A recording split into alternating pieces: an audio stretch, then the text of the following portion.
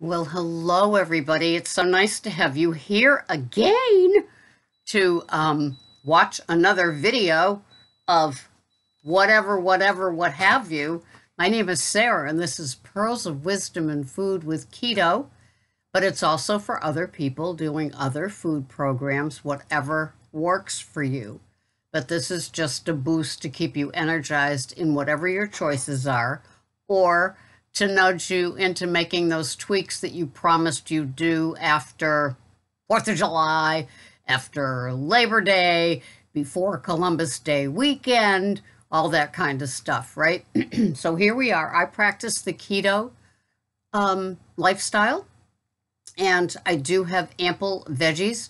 I keep my carbs under 20 total. I'm a believer in the total carbs, not the net. So it's usually under 20. A good day is under 10, but I love my veg. Missed it to pieces when I was doing carnivore. So I'm glad it's back in my food plan. I just turned 70. I've been practicing keto and low carb, high fat, and carnivore, all those sorts of things for about the last 6 or 7 years. And gave up grains. I still have some sugar on occasion, but not to the point of my sugar carb being awakened.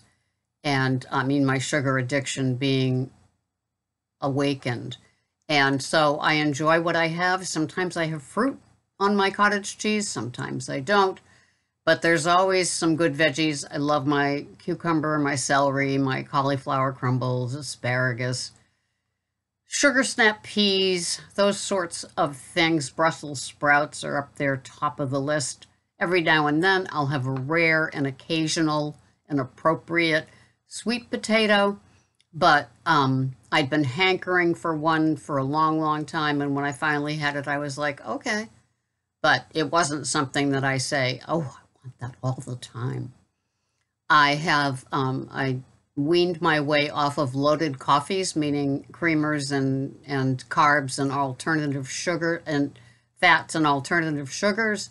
So now I just have black coffee. Nobody's more amazed than I am. There wasn't a parade, but I felt there should be, right after all the years of nothing but loaded coffees.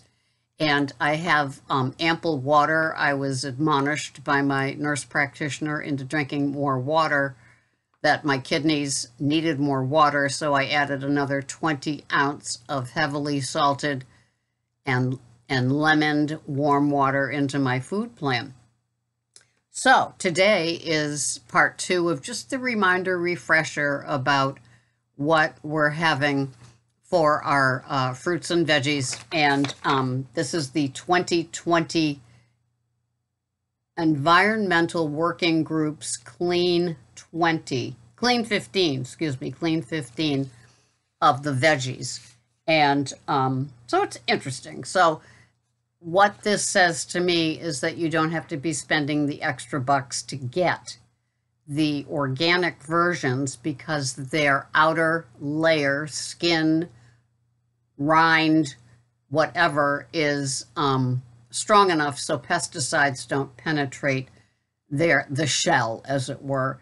And so you're safe to save your money and then put your other money in organics into the things like the strawberries. I'll just say the dirty 12 for 2020 are still strawberries, spinach, kale, nectarines, apples, grapes, peaches, cherries, pears, tomatoes, celery, and potatoes.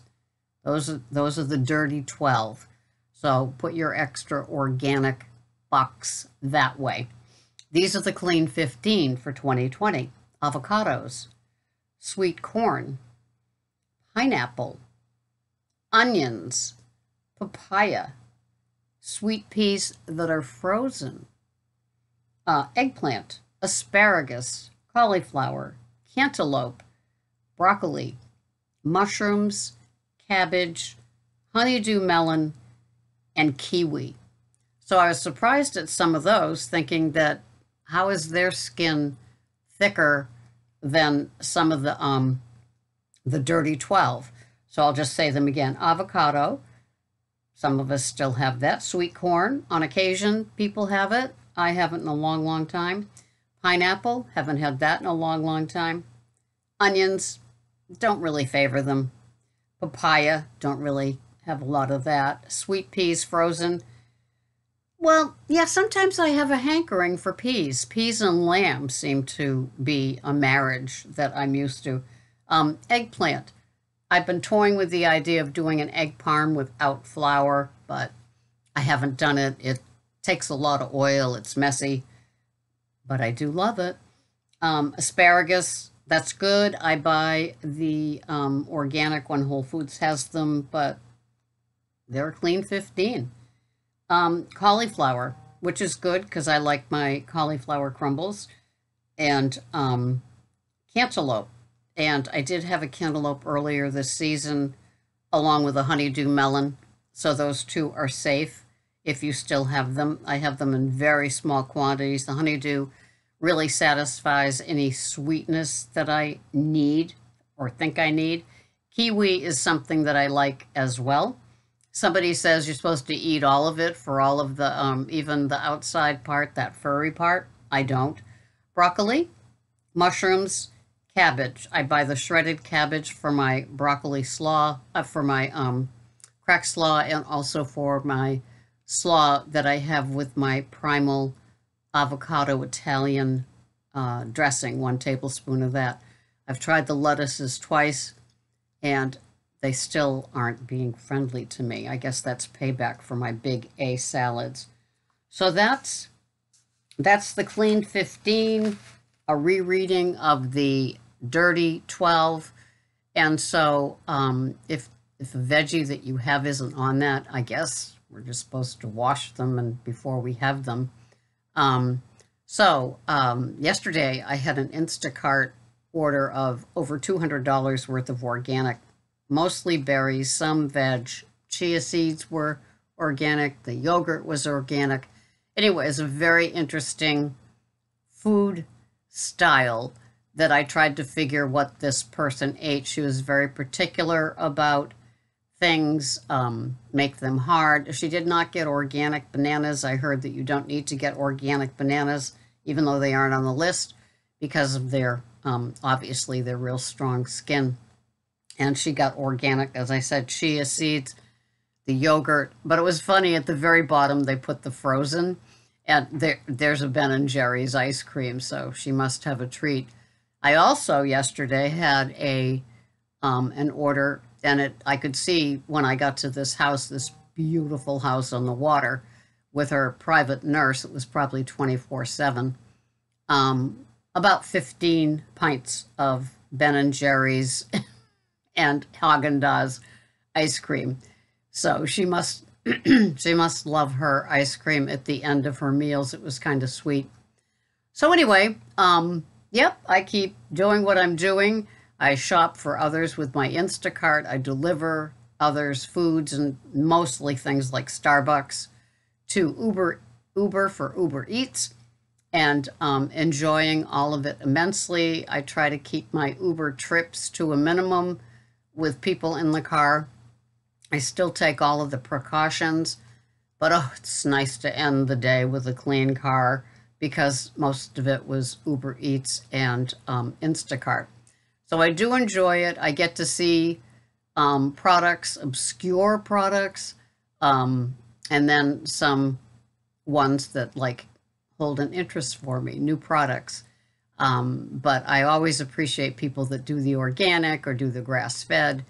It's just fun. And the cheeses too. Some people, they've got, I can just picture them in their beautiful home on the water in these towns that I end up going to deliver to, having their wine and fancy cheeses as they look out at their water view and then just enjoy life. It's kind of funny because I live kind of in the center of Hyannis, which is kind of like the capital of Cape Cod, which is great for rides and food and errands and doctor's appointments, but I'm not looking at any water. But it's just 1.5 miles to 2 miles away, so I do get to see it a lot. And so with my keto, it just seems to serve its purpose. I'm really happy doing it. My 70-year-old metabolism seems to respond to it. And yeah, I like it. I enjoy my fats. I enjoy my butter. I enjoy my ghee that I have on vegetables. Sometimes I put it in things like the crack slaw or the beef stew, things like that. The beef stew is made with cauli crumbles and just a few grams of carrots, and it just all works. I guess I've gotten used to the taste of things. I use a lot of pink Himalayan salt and real salt on my foods and in my water.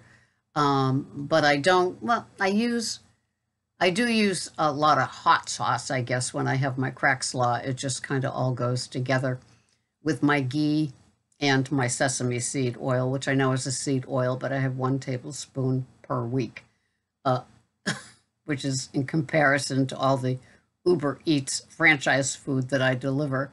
So I'm happy. It's quite simple. It's quite boring, as some people, never miss a chance to tell me about. Why do you even do your videos? You're so boring. You say the same thing over and over again. You show the same meals over and over again. It makes me laugh because the flip side of that is people that are just starting out on their keto or carnivore or just making better food choices for themselves, and they watch my videos or they see what I'm eating and they thank me because they just don't have a clue how they're supposed to do something. For the record, I usually start with keeping my calories under 1,000. It took a lot of gyrations and eating 2 pounds of just meat for 9 months. And I realized that my body responds well to under 1,000 calories because I have an old metabolism. And so I have an abundant, wonderful 1 meal a day between 2 and 3 in the afternoon. I go to bed at 6 in the evening because I get up early to do things like this and Uber and my life. And so it just all works. I love having that 1 meal with all the different plates. You've seen them, plates and dishes and things like that. And I enjoy a nice hunk of beef.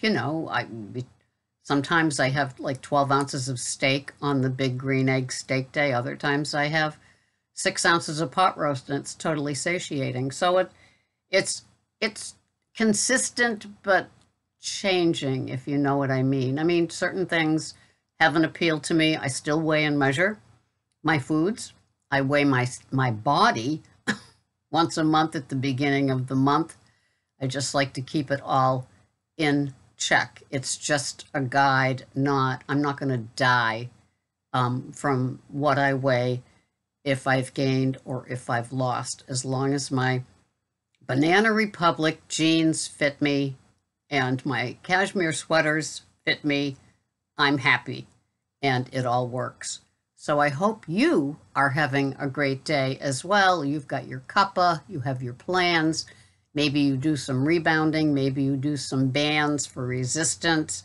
Maybe you do walking. It's all good. Whatever you do that works for you is a great thing. And I'm so glad that you're here. I don't want to do this without you. I'm so happy to be doing keto again. Life is good. And I will see you the next time here on Pearls of Wisdom and Food. Enjoy your waning fall days in September like I am, that beautiful golden glow of September. I love it. Thanks for watching. I'll see you the next time. Bye-bye for now.